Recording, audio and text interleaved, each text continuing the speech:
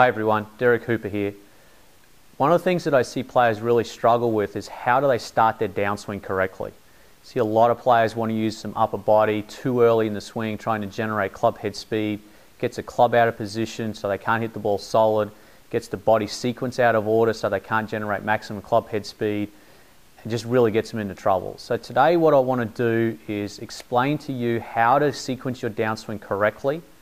In this video is going to be the first of the two parts that I'm going to present, and we're going to give you some drills that you can start to learn how the body is going to sequence correctly today, start to introduce the arms, and then when we get together next time for the second video in this series, I'm going to show you how to introduce the club to that sequence.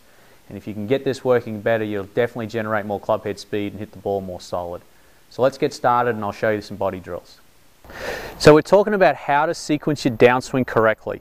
And it doesn't matter what sport you're playing, but if it's a sport that you're trying to propel an object forward, there's definitely going to be a correct sequence that you want to move the body in.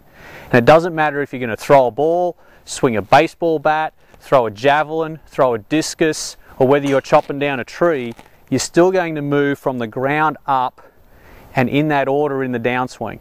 So I want to show you some drills today that'll help you get moving in that order. So the first drill we do is we take the club out of the equation and the ball. All I want you to do is put the club across your shoulders and get forward into your golf posture. We're going to turn into the backswing, and then from there I want you to just gently move your hip to the left. So again, backswing, gently move the hip to the left.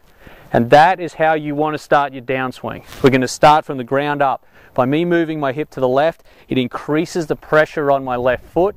So I'm getting over onto this side. The other thing that's happening, you'll notice, is my spine angle is increasing when I do that. So I set up at address and my spine is angled slightly to the right. Excuse me, I turn into the backswing and I maintain that angle. But when I shift that hip to the left slightly, my spine angle is increased. What that's going to do is affect how the club drops down on the swing plane, which I'll show you a little later. So first step, as we said, turn into the backswing, shift a little left. The key to this is making sure that when you make that move, the shoulders don't unwind. So what we don't want to see is this move. I need to see that separation. So the hip going left while the shoulders stay in place.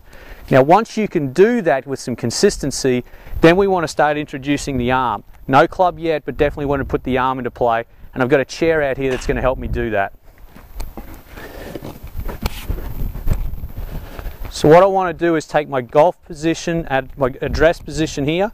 I'm going to set up with my left hand against the back of the chair, so I'm in my normal address position. Put my right hand behind my back. I'm going to turn into my backswing. I'm going to make that little shift to the left with my hip. You'll notice my shoulders haven't moved, spine angle's increased. And then from there what I'm going to do is take my left hip and turn it over my left heel, so that I get into an impact position that resembles this. Back of the hand hits the chair. My eyes are watching the back of the hand so that I maintain my spine angle. And now I'm in a much more athletic position at address. What we see with a lot of players is they get to here at the top of the backswing and then want to go this way. Eyes are ahead of the hand, which would put them ahead of the club. Spine angle is tilted the wrong way. Nowhere near as strong, not as athletic, and the club is always off plane when they do that. So again, backswing, shift, turn, see the back of the hand. You want to be able to do those two drills with consistency before you then introduce the club. Next time we get together, I'm going to show you how to introduce the club to that, and then you can start hitting some balls.